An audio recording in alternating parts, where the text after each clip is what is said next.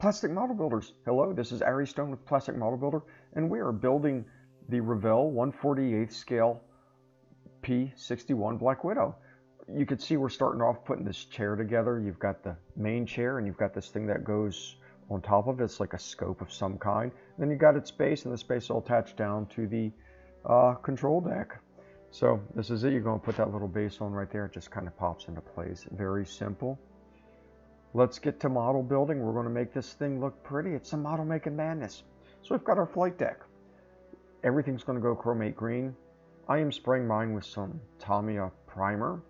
I use the spray can that is decanted that you can buy. Just decant it, put it in there, thin it down a little bit. It'll spray a lot better once you thin that down, even because it's designed to come out of the spray can. So I thinned it down. We've got our backings right here, our seats, spraying green. This is the chromate green that I have as well. Turns out very well. I like how it goes. You see I primered everything. Now we're putting the green on everything that you can see. So in this video we're going to show you the rest of this. We're going to assemble parts that go for the control deck, and we're going to paint them. In our next videos, when we post those, we're going to show you some of the inconsistencies and what you need to do to make this plane fit together. So next week you can look forward to that. So this right here, that is like one of the engine pylons, the nacelles. You've got this part goes for the radar, which goes inside the plane. This plane has a lot of options that you can kind of do with it, like as far as seeing inside and flaps and things like that, and guns. Although it's an older kit, it was done very well. It was a monogram kit. I don't remember if I said that earlier or not, but it was a monogram kit from the 70s, so it is old and it does require work, but it's well worth it. It's a nice plane. It turns out good. You got your landing gear here. This is a rear gear. You got a strut that you got to put on. So that's what that looks like. Just kind of hold it in place very carefully. Some of these aren't the easiest to glue, you know, the way this is designed, but it's okay. So now this is two engines. You see you've got the 3 holes there and the 3 little pins that this fits on. This engine is going to be for the open engine section because it has one that's open that you can do and one that is closed. If you want, you can take extra time and file down all the little grooves in there. I did not do it. Maybe I should have, but it was a lot of them. I'm going to paint this aluminum because, you know, every engine is made out of aluminum, or at least some sort of steel back then. So make that look good. Very simple to do, not hard. You got your front and your back of this because you can see all the way in with the way this engine, or sorry, the plane is designed for this particular model. And this is your front landing gear, and of course your radar placement holder. I don't know what you call it, but it holds the radar dish that sits up front in this aircraft nose that is visible because you can leave the nose cone off. And this is for the front landing gear right here, painting the rear gear silver, of course, because it needs it. You see that's what it looks like. Very simple, not a lot of detail. As you can see, we got our rear wheels right here. They're very big. Just goes together very easily. You got your hole in your pin, fits it together. Painting our gray, I probably should have used a little bit darker bluish kind of gray, but this is what I use. It's an acrylic color, so it's thinned down a bit. That way it just goes on nicely. I tried to paint these properly. I'm never good with engines, but you know, I think this one turned out fairly decently. You see just going around, these are all the parts I think I was supposed to paint gray. I've seen examples. And you got your tubes right here. They all go black, each one of those, and we'll have some things that are in the middle of those shafts. I painted this wire, the conduit, just like that. It's probably originally a different color, but when it ages and heats up, it kind of changes, so I tried to replicate that with that color. And just lightly going over these. I'm not too worried about how good this looks because we're also going to weather it, and it will kind of just blend in. And that's what we're going to do now. After we paint this little black box right here, got a couple more of those things to paint. And that's what that looks like. So here, we will show you that weathering later. We got this canister, since we've got some silver paint out, that needs to be painted as well. I wasn't sure what the actual colors were, so I did my best. You got a little scope right there that they look through. These are the armchair rests for your arms on the chair. Make sure you get around the sides of the little scope and this thing. You see that chromate green, and this will be a scope as well, or some sort of finder. I know it's not a heads-up display. These are the side panels in the cockpit. Got little things that need to go together. Work carefully, make it look good. True model making madness. We're also going to decal this later on in the video, so stay tuned for that. It said to paint the radar black, so I'm painting the radar black. Just following the directions on this. I didn't bother doing too much research. That's where the radar sticks through, so that's why I'm also painting that black. Got what I think is a fire extinguisher here. Paint that red in case they need it. And then of course, you know, you're going to have that goes black as well. It's the spout, the sprayer, whatever you want to call it.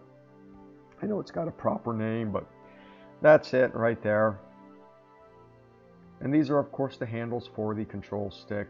I do the front and the back, even though the back really isn't going to get seen. I figure you may as well do it. Take the extra mile. Got our instrument panel right here. Going over it, just a little bit of dry brushing with some silver and some white, because most of the control instrument panels were white on the original planes, or at least that I've seen. That looks very nice.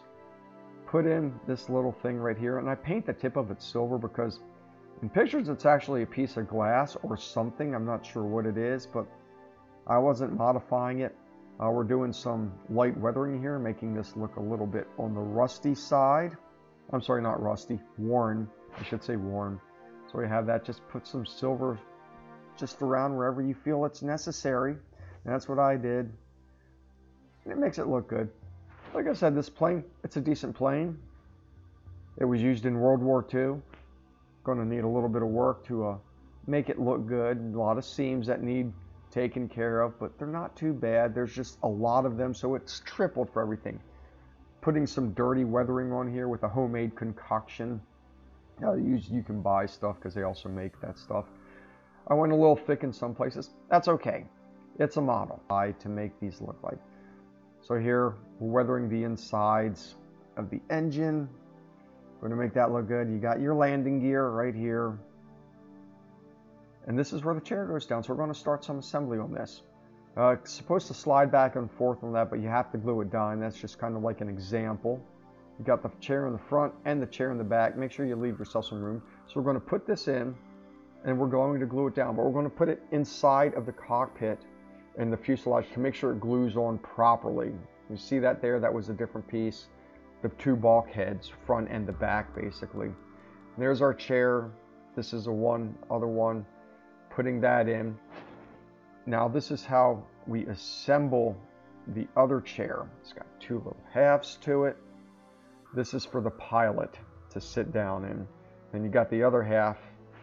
Just glue it down and I'll show you the other side here coming up. That way you can see what it looks like and how it goes together. And there it is, just sits nicely like that.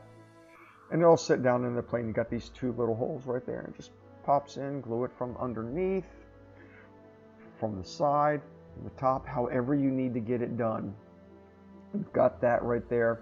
We're going to put this in, the control stick. Lovely, the yoke, whatever you want to call it.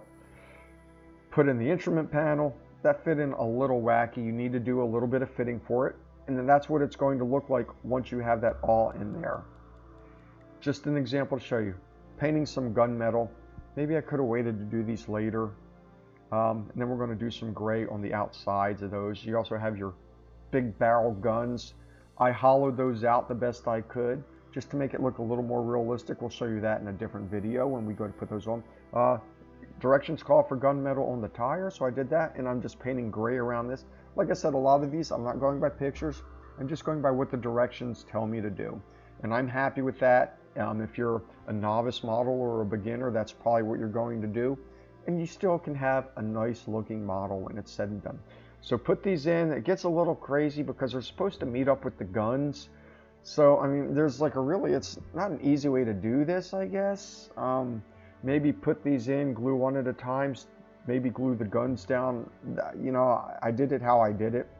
So that's the best I can say. Once I let some of this stuff dry on that, I realized I had to paint these olive color. So I'm painting those olive. That's what they look like. Here are the decals.